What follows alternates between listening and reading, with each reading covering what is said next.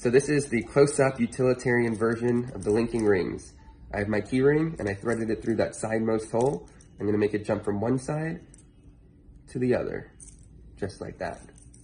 I'll do it again, this time one-handed. 1, 2, 3. At this point, people say, Jeff, you're just flipping over the key, which I am. So you ask your friend, James, can you pinch it like this? You put it in the spectator's hands and you say, watch metal through metal. 1, 2, 3, just like that. That key is fully examinable. Wow, wow, wow.